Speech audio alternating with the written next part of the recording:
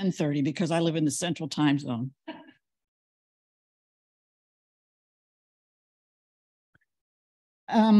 This session is about hold groups.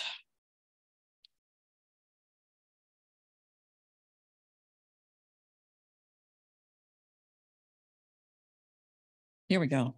Okay, I am Diane Disbrow. I am the circulation coordinator at Scenic Regional Library in Missouri Evergreen.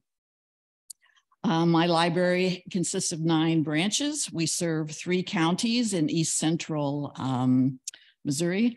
We're just outside of St. Louis to the east. There are 2 other members of Missouri Evergreen at the conference this week. They are, well, one is from Jefferson County, which is just south of St. Louis, and our consortium cataloger is also here. And we're very glad to be here back in person again. We have 90 staff members at Scenic. We have about 300,000 physical materials. And because we belong to the consortium of Missouri Evergreen with 60 libraries, we have access, our patrons have access to 4 million items. How can you say no to joining a consortium offering that many materials to your patrons? So I just want to give you an idea who we are when I talk about what we did with hold groups. This was a feature that was introduced in, I should know the answer to that, but I don't, 3.7, 3.8, something like that. And this is what it does. How do you feel when you find out that one of your favorite authors released a new book months ago and you didn't know about it? Does anybody know who this is a picture of? Alexander McCall Smith. He's one of my favorites. And when I walk down the new bookshelf, or heaven forbid, the regular bookshelves, in the M's for McCall, because he goes by McCall Smith, and I see there's a book there I haven't read, I'm a very sad patron.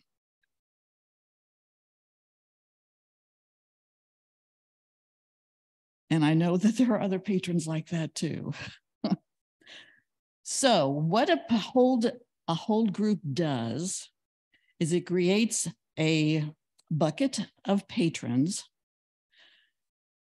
that really love Alexander McCall Smith or Julia Quinn or somebody like that. And then when these people have published a new book and a new book is added to your library's collection, a hold is placed for all those people in that bucket. They don't have to know that their favorite author just published something new. They don't have to call the library or look it up in the OPAC or the mobile app and place a hold. It's done for them already.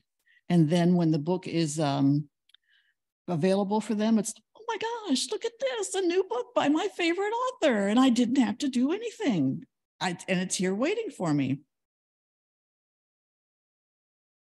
Who are your patrons' favorite authors? No, you do not survey them when they walk in the building or leave a note in the bathroom saying, please let us know who your favorite author is. Something we know as library staff members is patrons do not read signs in the library. True? Yes, I see the heads nodding. Yes, the patrons do not read signs in the building. So this is what I did to find our patrons' favorite authors. I ran this report, list of items based on number of circulations. This report shows the list of items in a specific shelving location, as well as their number of circulations. So I ran this report for the 2 previous years, and there's a limiter in the report that you can choose circulated over 25 times, circulated over 50 times, because you do not want to find everything that's circulated in the last 2 years. And that's how I found the authors, because of course the report will list each title by that author that's circulated in the last 2 years. So you have to do a little bit of whittling down, but I found the 25 authors that had circulated the most materials in the last 2 years. And here they are. There are no surprises on this list, are there? One thing that was somewhat unexpected was Julia Quinn. And what does she write? Bridgerton. You didn't know Alexander McCall Smith, but you do know Julia Quinn. It's okay, I'm not taking names on who's attending this session. Oh, you just didn't know his picture, yes. You do know what he writes, though. You've shelved him, yes. and the series that I like of his is the Isabel Dalhousie books. They started off as off on a tangent. That series started off as the Sunday Philosophy Club. Maybe you've heard of that.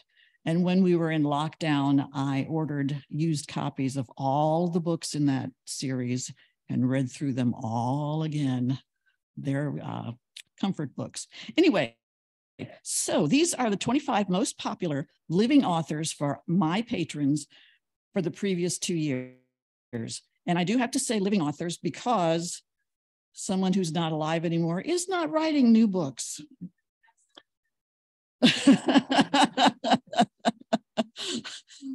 Yeah, how long has J.R.R. Tolkien been publishing books? Forever. I gave this presentation a few weeks ago at a Missouri Evergreen Users Conference, and it was the same day that we heard that Ann Perry had died. So we won't be adding an Ann Perry group, and if we had had one, we would have to get rid of it now. Formats, how crazy do you want to get? We have 25 whole groups, all adult fiction, regular print. As soon as we rolled this out, we already had patrons asking, are you going to have James Patterson's nonfiction books? Are you going to have large print books? And when I first brought this up to my director as a great thing to offer to patrons, he said, why not start with 100? And I said, how about if we start with 25?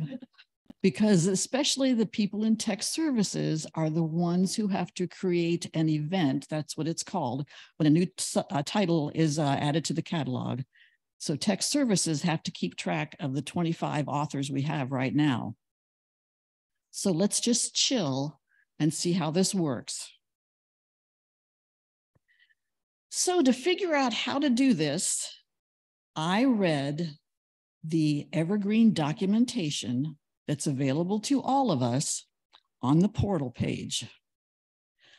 The instructions are, as I say here, excellent, because I am not an IT person by any stretch of the imagination, but I could figure out how to create the groups, how to add people to the groups, and how to create events when an item was added to the catalog by reading the Evergreen documentation. I did put the instructions in Diane Speak and give them to our staff, shared them with the Missouri Evergreen Consortium, and I have some printed on the front table up here. If anybody else likes pieces of paper to take home from the conference with it's already distilled, and you don't have to read the documentation. Here's the front page of the documentation. The whole groups feature allows library staff to create lists of patrons that can then be used to place multiple title level holds on the same bibliographic record. Patrons can join as many groups as they want to.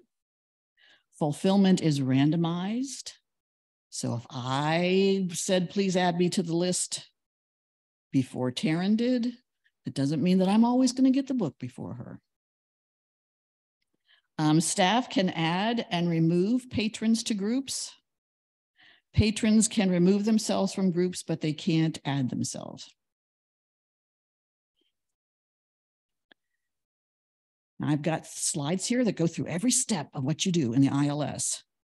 I'm going to, and you'll have access to the slides, of course, but I'm going to go over here to the test server and actually show you, because you'll go, oh yeah, who wants to read the text when you can see it being done? And when you see how easy this is, you will be flabbergasted. You can offer this service to your patrons at hardly any work for yourself. So here in the circulation drop-down menu, there is whole groups option.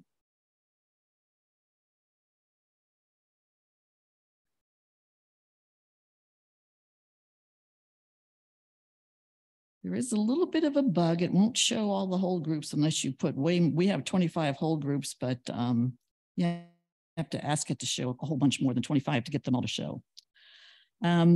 So here's the whole groups we have. Here's their ID numbers. You can see it's my library, SRL, Scenic Regional Library, all of our groups that we have, including a test. That's why there's 26. So I want to add a new whole, I want to create a new whole group. New whole group button. Name my whole group. Let's make Long John Silver. You could put a description in here. So if you were a crazy kind of person that wanted to use a large group, a large print group, and regular audiobooks, you could describe your whole group there. And here you're going to make it visible to patrons if you want them to be able to see what whole group they belong to in the OPAC. If you don't want to, if you want to keep them in the dark, want to have a little bit of April Fool's Day fun with them, don't click that box. So I'm going to create a new bucket for Long John Silver.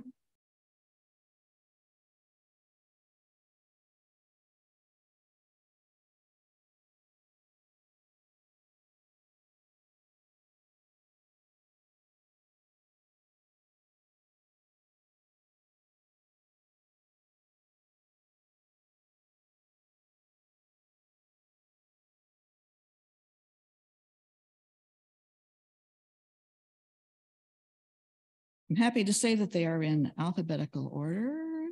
Here he is, Long John Silver, right between John Sanford and Nicholas Sparks.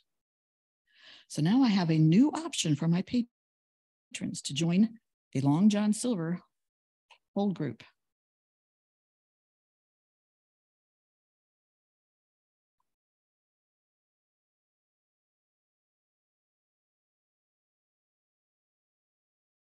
Now this took a little bit of remembering. When you do a patron search, what do? You type in the patron's name, patron, Jane patron. So from here, you usually click on the patron's name in the search results, and then go do whatever it is you want to do. Leave her a note that her umbrella was left at the Union branch, so please come pick it up, that kind of thing. When you add a person to a whole group, you do it from here, because that's where the button is that says Add to Bucket. So I created a new whole group. I've done a patron search, and then from here, you click on Add to Bucket, and all my whole groups are here, plus a few other buckets I created, so they're attached to my staff login. I want to add her to the Long John Silver whole group. And way down at the bottom, you can see successfully added one user to Long John Silver whole group. Patrons cannot add themselves, so you have to do that for them. And then in her account, you can see in the other menu, whole groups. She belongs to the Sandra Brown group, the Stephen King group, and the Long John Silver group. And when she calls you and said, man, that last Sandra Brown book was a real stinker. I don't want to read anything by her ever again. I'd be happy to take care of that for you. In her account, you go to Actions, Remove Hold Groups. Are you sure? Yes, she was quite adamant.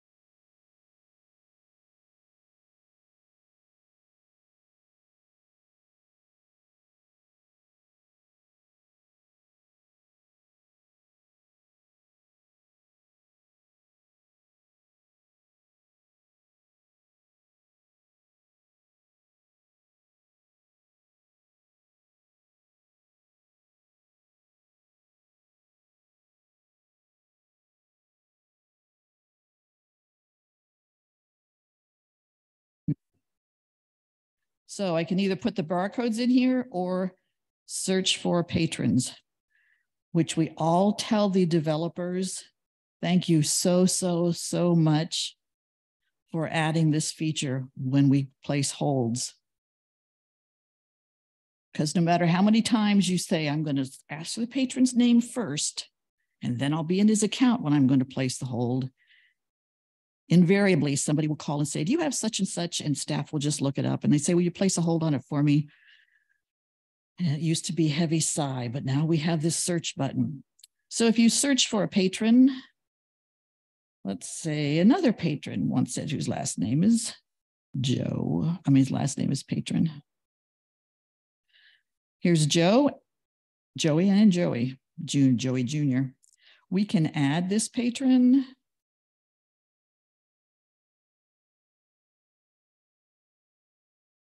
Where'd he go? I must have done something wrong. Anyway, you can search for a patron and put their barcodes in here and then line up all the, oh, there he is. Gosh. So here he is, Joey. We can add him to the whole group. You could look up a bunch of patrons and then add them all at once. So we add him to the whole group. Now we have current users 2.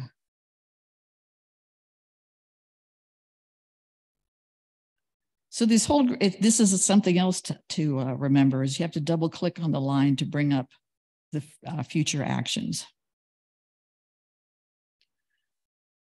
So double click on CJ Box to get the CJ Box group. Shows you all the patrons that are currently members. You can add users. And you can create an event. I don't want to create an event for this one.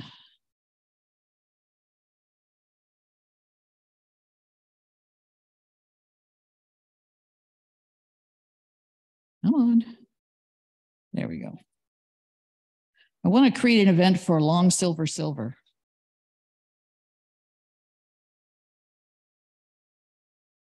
So Long Silver, Mr. Silver, or Long if you're his best friend, has published a new book.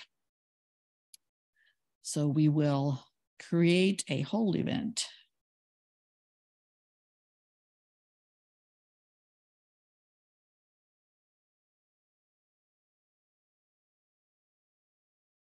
New hold group event. And what you put in here is a target record, which is the TCN number, the title control number. So I'm going to put the TCN number in for his new book. And this override all hold blocking conditions possible is checked by default. And of course, we want to override all hold conditions possible, hold blocking conditions possible. And create an event. It's thinking, and then down here it says new event is created. So his new book has now been put on hold for Jane and Joey. Here's Jane again. Her holds, here it is. Treasure Island. She now has a hold on Treasure Island, the new book by Long John Silver. I didn't even break a sweat standing up here and doing this. It is one of the simplest things that you can think of to do in Evergreen.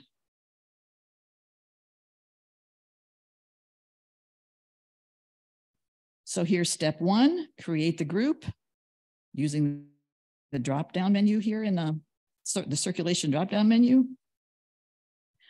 Click on create a new hold group, name your group, add a description. Oh, choose an owning library. I didn't describe that. And I probably did not make this the owning library all of Scenic Regional Library because it probably defaulted to headquarters. Whatever. You want to choose your who owns this group then. So it would be your org unit. Choose if you want it to be visible to patrons and click create button. You're done. Step 2, you can add single patrons by performing a patron search and then add them to a bucket from that search page. Or you can go to the hold groups buckets themselves and add more patrons at a time than just one.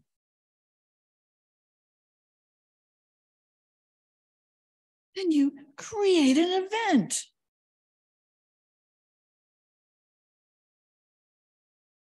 When the new title is added, you go back to that hold groups page in the circulation drop-down menu, double click on the pertinent hold group, click hold group events,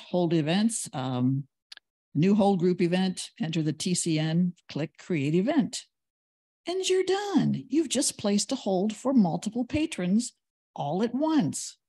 Our collections development librarian was very excited about this because he's the one that all the request an item link on our website goes to him.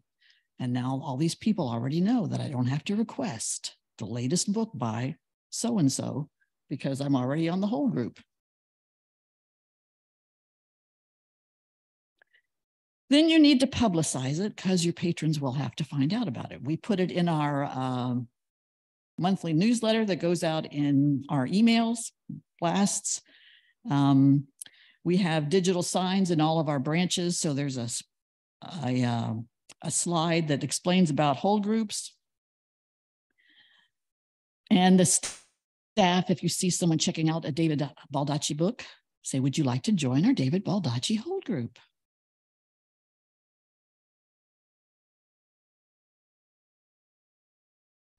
We launched this back in October. Why does that seem like so long ago? So October, we launched it October 1st. So we talked about it in our October newsletter. By October 14th, we had 54 members in the whole groups, in our 25 whole groups. A week later, there were 76. A week after that, there were 96. And when I looked at the numbers in March, there were 382 patrons in our 25 whole groups. The group with the most members, I should have made you guess before I went to this slide. What would you have guessed? James Patterson, David Baldacci. Somebody would have guessed David Baldacci. Has 37, and poor Tracy Peterson only has 1 follower. We'll be evaluating this, and I've already had staff have told me that some patrons have asked for other authors to be added. And I got to tell you, some of those people I'd never heard of. So I don't think we're probably going to be adding a whole group for patrons, for authors that even I have never heard of. But that's always an option. You can add more, create more whole groups, get rid of whole groups that nobody's using. Like this little lady, we probably should just say, okay, we'll just remember to put a hold on it for you.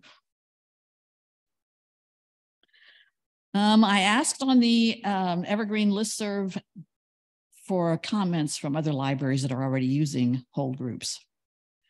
And is Misty here from Clinton, Indiana? She said that they have 24 author hold groups. Everybody's happy about them being created and that they're being filled randomly. This helps the workflow and improves the quality of customer service.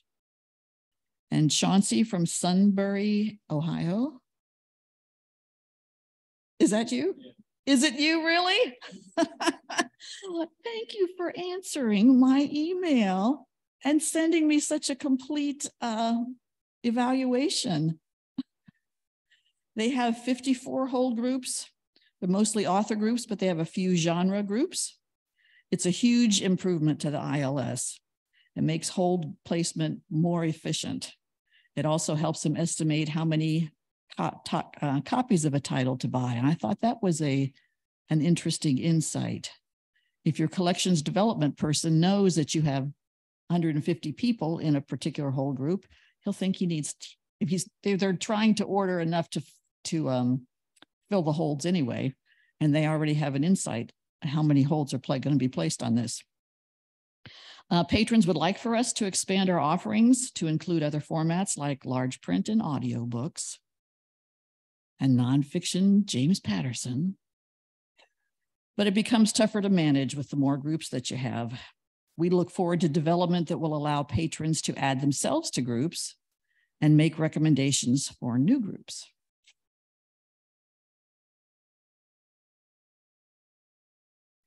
So this is my contact information. My address, I didn't put my phone number on there. I guess I didn't want you to call me. And my email address.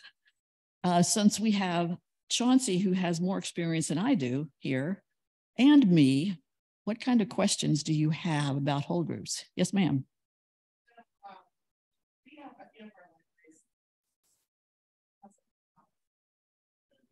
think one of the things that we haven't really given them guidance on is what's the best way, if you're working in tech services and say, you know what's coming in, how do you keep track of what whole groups they're on so that you actually fill those?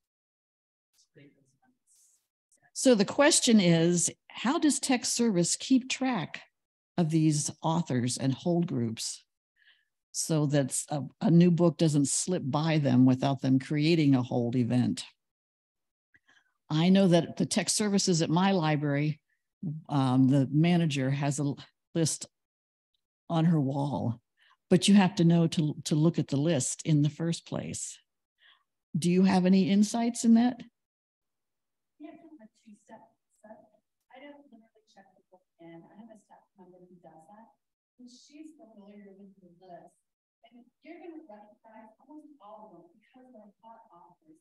And we just put the notes in the whole group. I think this is me. To put it into the database. I also found that list, and I just know that I have them. I do have a question on my end to see how it you do it. We do some on-order records for hot authors. We don't do all of them in our database. Do you at our consortium book holds hold events on as on-order, but only when you physically put the book into the system that you apply that hold event? Okay, staff at a library in Ohio that has been doing hold groups for a while say that since they are popular authors, the staff recognize that these ones probably have hold groups with them. So it's not going to be something obscure like the person that wants this hold group for someone I'd never heard of before. And then ask a question too about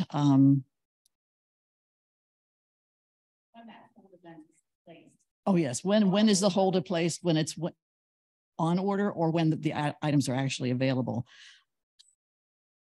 Because we do use on order records. I'm sure that she's placing those holds when it's an on order record because that's what we would do for our normal patrons.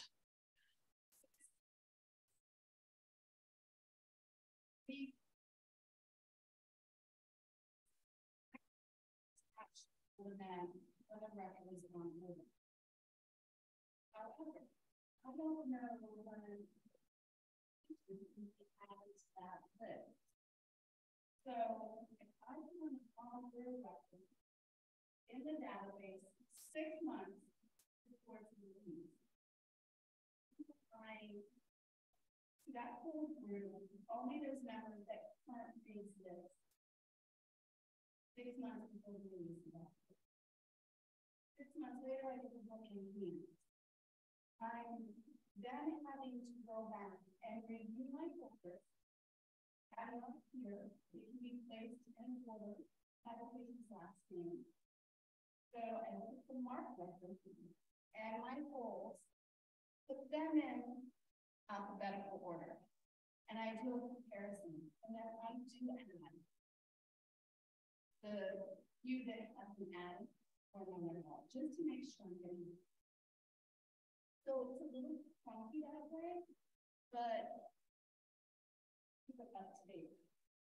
But that was my question as to when you apply. So we've been talking about when to create the hold event, when the record is on order, which is when probably most of us are placing holds that have been, patrons have requested it. That's when we're placing the holds, or when the record actually goes active, because this is not retroactive now. If you join the whole group today, something that would be a record for an item that just became active last week is not going to be on hold for you because it's not retroactive. So if you create the event when you place the order, then anybody who joins the whole group after you've placed the order is going to have an individual hold placed for them. So have you ever done it the other way and created the hold event when the record went active? And my logic for this was these people expect to be placed on the hold list so that on older record is in the open, and other patrons that aren't on that list are putting their name on that list, then that group, I don't know if we proceed, but yes, they're still being placed on the list for that new book. It's just a tiny issue. Yes, they lose their place in the queue, don't they? Anyway, so. But people who have placed an individual hold will be at the top of the list ahead of the group. So oh my.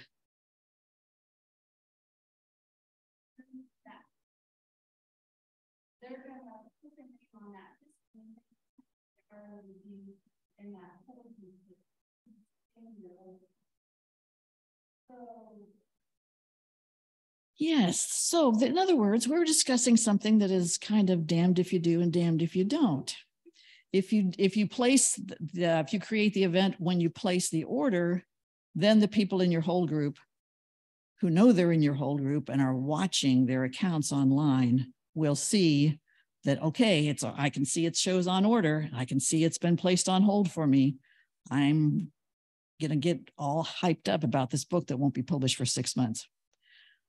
And then you have to individually add the people who join the whole group after that event is created.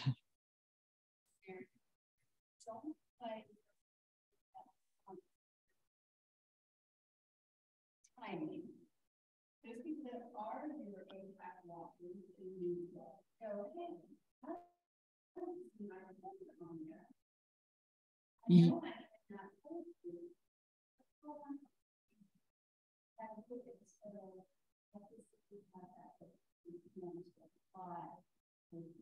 Yes, and if you wait till later to create the event when it's actually available, then those people who are watching their accounts online see that their name's not there and they can see that the item's on order, but they don't have a hold for it.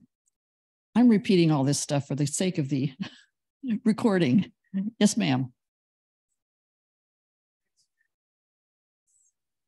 I tell you what, and if I didn't have to stand next to this microphone so everybody could hear me, I would be over there jumping up and down, saying with great emphasis, remove queue order from everything you publish to your patrons. They stand in front of the desk and say, well, and then you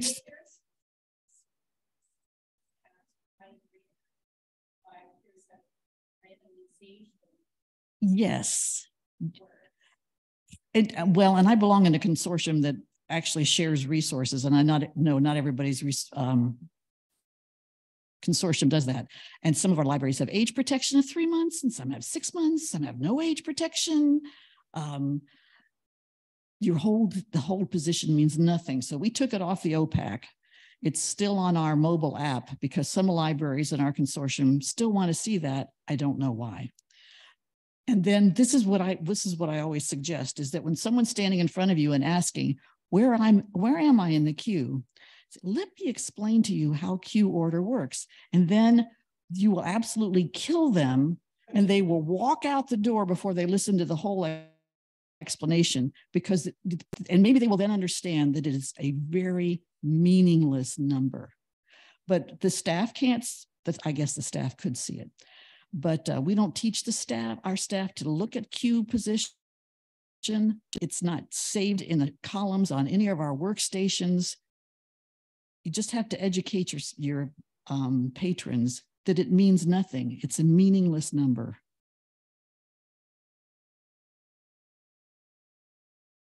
Another question? Going back to the first one, we're able to regard that event.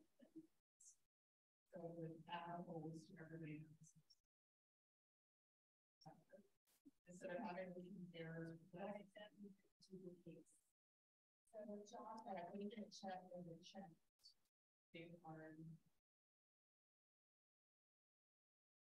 It's still to the case. So, if I put a whole food to a whole event, to that country, that office, at on the status, and that book is back, physically comes to me. Charles Matthew, who on my list, may have gone in and added his name, I was skipped twice. Once was the date that I put in 6 months ago. Once for his date. And then if I go back and reapply that book back to that group, he will now be applied on April 29th. And so I will re-enter this one. Go in and check the mark the box on that whole group or on that whole view and delete it. So, but if there was another, and rather than creating a new event, that whole event, give us again the chance for favors already. Could be some that because you're in there, so that we would just find that anybody who wasn't in that initial. I'd like to see if there was already a kind of poll, but it also skip one side. So the question was, what about creating a hold event when you place an order on the item and create another hold event when it becomes active? Currently, that would cause a duplicate holds for the people who had the hold created when the on order record.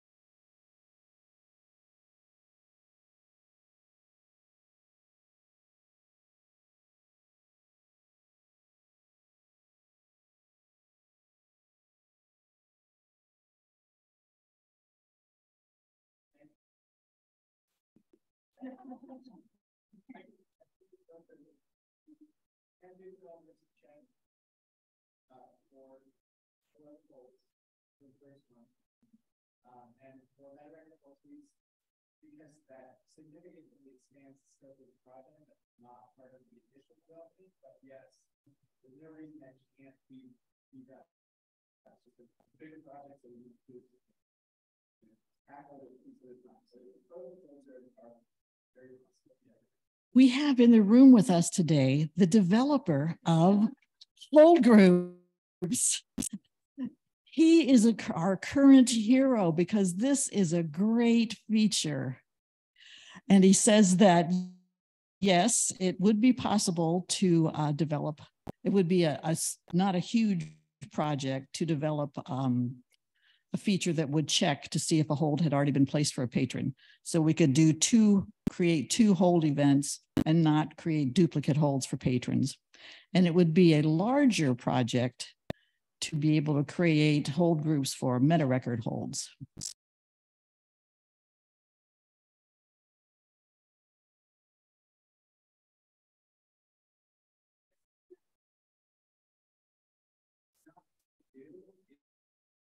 a matter of you want all of your patrons to be able to jump on every full group, and then realize, oh, I have to really just be on there. You've got 1,500 volts for the next maximum, and that spikes your whole stats. Realize that bad. Yes.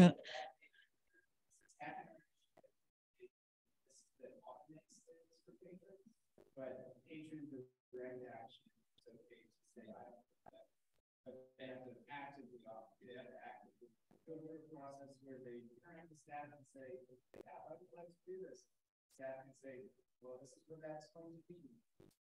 And you don't always have to say that, and just feedback and for the call. Because with 3 or 400 patrons, your whole group, that's not a big deal. If you only have to make 50,000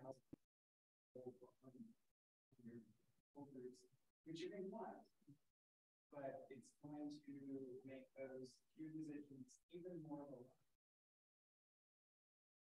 The question is it possible then to add a feature where patrons could add themselves to hold groups? And the answer is exactly what I was thinking. You open that door to patrons and they will say, yeah, I want this, I want this, I want this, I want this. And they don't really want that.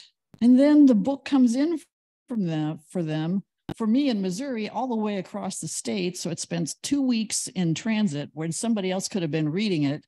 And it comes in, the patron says, I don't want this. Oh, well, you're in the whole group for that patron, for that author. Oh, I didn't mean to.